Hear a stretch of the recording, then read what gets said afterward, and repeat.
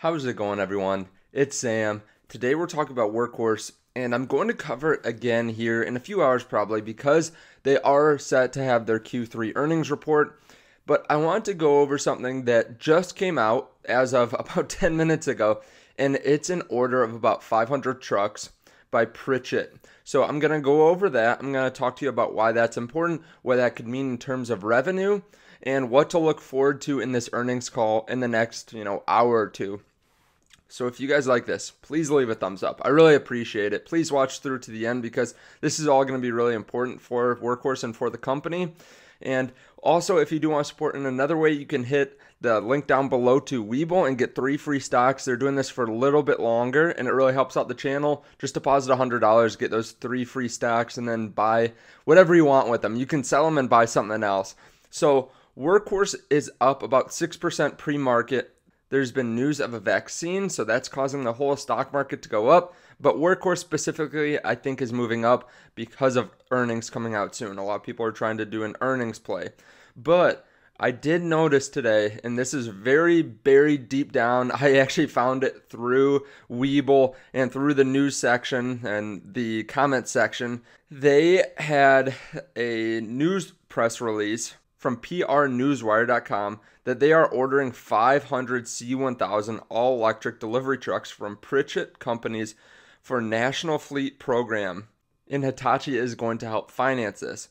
So they are ordering a purchase of 500 all-electric C1000 vehicles. The CEO says, with the significant order and agreement from Pritchett, we can build upon our nationwide distribution network and expand the number of potential fleet customers that will be able to operate and own a Workhorse delivery truck. Along with HCA's financing programs, Pritchett will be able to offer fleet customers a variety of flexible options to start using our last mile delivery vehicles, lowering the barrier to entry for adoption and enabling total cost of ownership advantages from the outset. Now, this is the COO of Pritchett now. We will see the initial 500 vehicle purchase as being the first of many future orders and look forward to growing with Workhorse in 2021 and beyond. That's very convincing. That is a very good thing to hear from the company that's buying these vehicles. We appreciate the opportunity to be one of the first companies to commercially offer the state-of-the-art all-electric vehicles to our fleet customers and believe that the market acceptance will be resoundingly positive and swift. That's also from Joe Pritchett, the president and owner of Pritchett. To us, the Workhorse C1000 is a significant milestone in the electrification of last mile delivery trucks. We are proud to be the financing partner to this important electric vehicle fleet program. That's from Hitachi.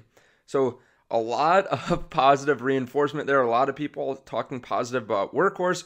And then from CaliforniaHVIP.org, I found this too. I was trying to find some other news site that was talking about this, and I couldn't except for this little bit on California HVIP. You can see Workhorse C650 battery electric step van. You can see that Pritchett is one of the dealers of this. So it kind of makes sense that they would buy the C1000 now instead of the C650, just kind of upgrade. Now, what does this mean? Well, 500 vehicles is about $25 million if they're sold at $50,000 a piece. This is a nice little bump for Workhorse if they can actually get these vehicles made, if they can increase deliveries, if they can actually manufacture these in a timely manner. A $25 million boost is pretty nice, especially considering how they made very little last quarter. Now, a couple things that I will be looking for, because that's great to hear, but I want some more clarification from this earnings call. First of all, I kind of want to hear them talk about this. I mean, we saw it on PR Newswire, but I'd like to hear it from the CEO or the CFO.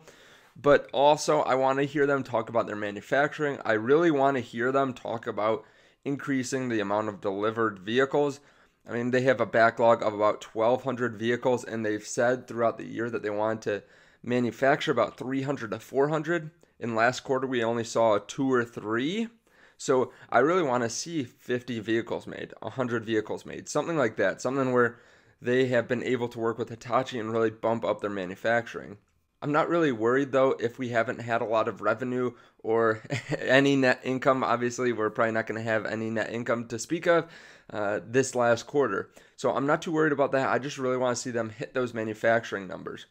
But I will say this is very important for Workhorse. The fact that they've worked with Pritchard companies or Pritchard Commercial, I think is pretty important. It's a company that rents out to other companies.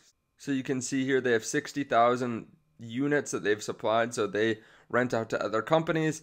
I mean, this is pretty similar to when they set out the news that they were going to work with Ryder. So it's really good for Workhorse to be able to work with these companies because they not only sell the vehicles, but then they're also distributed to a bunch of other companies that could then buy the vehicles. So it's kind of the best of both worlds. It's like getting residual work and residual sales from some previous sales. And it sounds like they're also going to sell more vehicles just to Pritchard in general. And as we've been talking on this video, they have released it on their website. So this wasn't up earlier, but you can see here that it's officially on their website that they've ordered 500 C1000 all-electric delivery vans. You can see exactly what they say. Through its 107 years of operating history, Pritchard Companies has developed a robust national network of partners and is one of the nation's largest commercial vehicle distributors, selling over 30,000 units annually to customers across all 50 states. That's really good to see. That's really nice to hear. Just seeing that on their website makes me feel a little bit better. At first, PR Newswire was the only website that was covering it. That's good. That makes me feel good as an investor. So you can see here, pre-market is still up about 7%.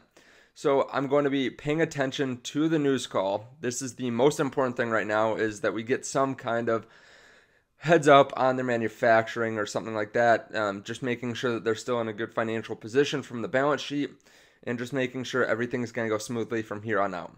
So that should be in the next half an hour or so. By the time you see this though, it might already have been done. I am definitely going to make a video later today on this earnings call though. So just as a reminder too, there might be extreme volatility today. In the pre-market, we've seen moves of about 3 or 4% in a minute or two. So a lot of people are looking at buying, a lot of people are looking at selling, a lot of people are worried about their earnings, a lot of people are excited about their earnings. So make sure you have your game plan going into today. And I've done a video before on when I would buy and when I would sell. So I'll put that up on the end screen here, along with my other video on ride stock and why I'm buying ride stock. But definitely be cautious because there's going to be a lot of change today. So definitely check out that video and make your own plan also. If you guys want to watch another video, there's one right here on Ride Stock or Lordstown, and they are actually owned 10% by Workhorse. And I'm going to talk about why I bought Lordstown or Ride Stock. So definitely check that out right here. Thank you guys, and thank you for hitting the like button. Thank you for checking out the link down below to WeBull, and I will see you right here in this video. Bye.